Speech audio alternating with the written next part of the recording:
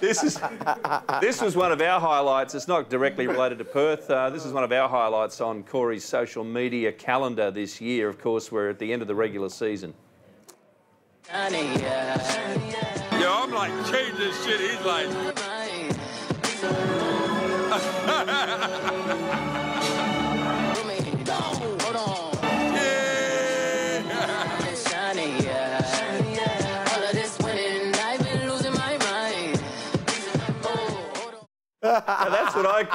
That's what I call a marquee player.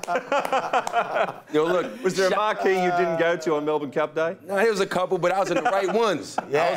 I was in the bird cage. The timing was perfect. Looking good. The timing was impeccable. The suit I had on was A1. No, it was. GQ, best dressed, Derby Day. Listen. Oh, it was Derby Day. It was Derby Tell us about... Beautiful. Yeah, coming from New York, going to this event like the Melbourne Cup, what was it like? Honestly, for me, I went 2 years ago, and I had a nice suit on, right? But I saw how everybody was doing it, and I was like, I gotta come back here. And I kept reading the articles, GQ, best dress. I'm like, nah. The next time, if I ever get a chance to come here, I am going to win. GQ, best dress. You're the man. Cup day. You're the man.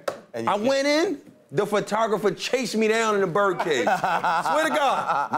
No BS. This is what happened.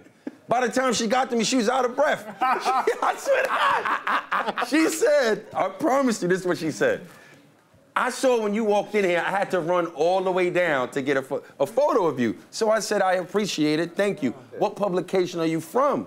She said, GQ. I said, Jackpot, baby. Let's do it. Jackpot, baby. How you want me to pose? I've been waiting on this. It was euphoric. I swear it was. Highlight. One of the highlights from Australia. It's not every day you're getting GQ. No. I'm definitely coming to the bird cage. Yeah. You don't mind